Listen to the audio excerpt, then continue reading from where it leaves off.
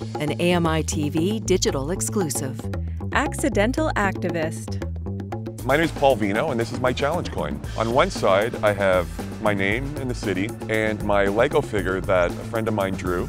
On the other side is the more forward-motivated wheelchair symbol guy with the shovel, which is a tribute to my activism that started 4.5 years ago, shoveling the sidewalks, corners of Spring Garden Road. It's just a great little keepsake to give to somebody, like the mayor has one, councillors and staff. I've given them to citizens and friends, and to younger activists as well, just as a physical point of contact about the message and what they're able to accomplish if they put themselves into it. And it'll remind people of what we're doing.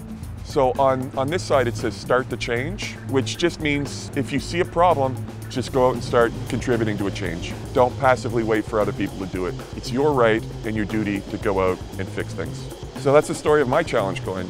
My challenge to you is if you see anything that needs fixing that could benefit yourself or other people, go out, start the change.